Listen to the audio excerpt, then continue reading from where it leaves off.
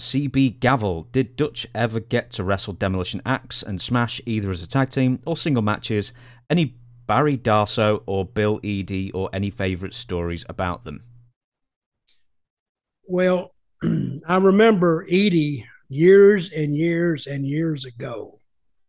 He wasn't Bill Eadie, he was one of the Mongols. And in answer to your question, no, I never wrestled them in single matches. We were always like, we were on the same side. But Bill Eadie was with one of the Mongols, and that was one of my, not the greatest tag team that I'd ever seen, like the Assassins or Midnight Express, but they were an unusual, noticeable tag team because when these guys got in the ring, you'd pay attention to them because that Bill Eadie, a pretty big guy, and his partner wasn't such a big guy, but and they had the bald head with that little splash of hair coming out the back. They were different, and in being different, and like you got to keep in mind, I saw them in Georgia right when I started. You know, in those little towns in Georgia, and it's like little towns everywhere, but you don't have people come to your town like that often that look like that. But they come to your town and you're thinking, if I'm a fan, I'm thinking, wow, where in the hell did they find these guys? Because it really makes wrestling fun. And when they walk out there, they're big, they're huge, they're hulking. And I may have said this before, with these earlier heels, they're not like heels today. Heels today weigh 190 pounds.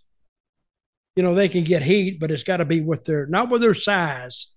They got to get it with their mouth. But easier to get it with your size than it is your mouth because the size speaks for itself. If you got to do it by mouth, now you got to actually work at it.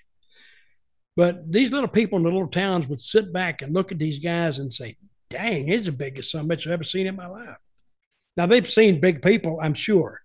But these guys go in the ring, I mean, jacked up. And you didn't want to mess with them. They looked tough. They didn't have trouble going to the ring or back from the ring because people were afraid of them.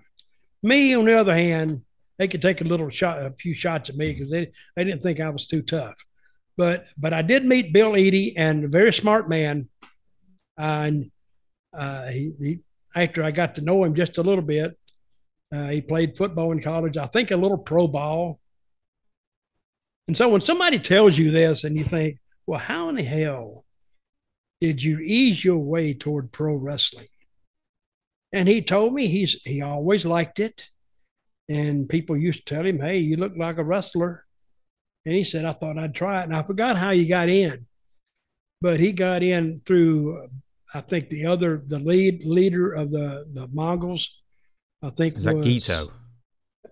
Gito, and what was his name? Give us 1 second. Yeah, his Russian name. The Canadian Newton Tatry. Or are you talking Nikolai Volkov?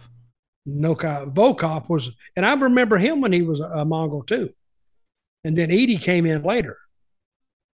So, pretty good little franchise. And they did well in Georgia. And I don't know, I think they went to WWF later on.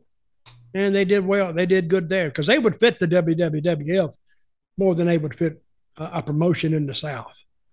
Because I think people would buy them. Well, they buy them everywhere, but they really would fit in New York with all the talent they had.